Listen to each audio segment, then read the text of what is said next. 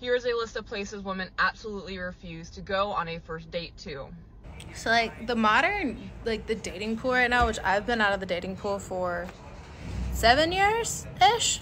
God, is it toxic out there, y'all. Lord have mercy. I just don't understand this just very transactional mindset that it seems from the outside looking in, it seems to be out there. It's gross crazy. Because I personally would be fine with any of those restaurants. Any of them. Because, like, obviously I have my favorites, like, of things that I enjoy, but like, I'm an easy date. I find food anywhere that I'll enjoy.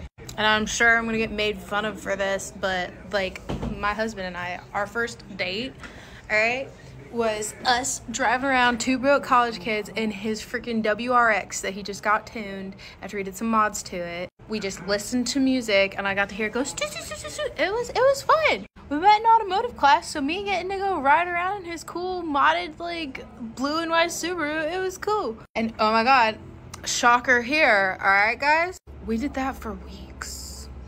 We just like cruised around in his Subaru and talked for like 2 weeks.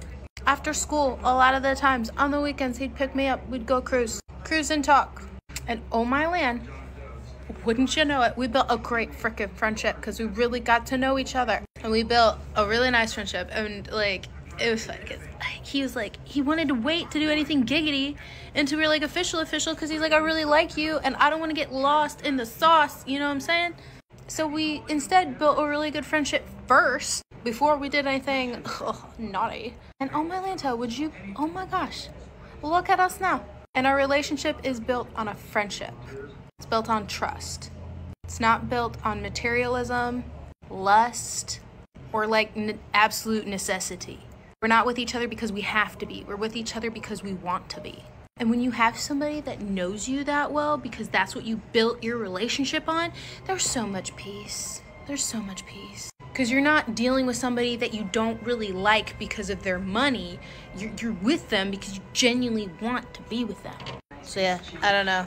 Glad I'm out the dating pool right now, but if you girls wouldn't go to them restaurants, man, I don't know, that's not everybody. But that's some snooty booty behavior if you ask me personally.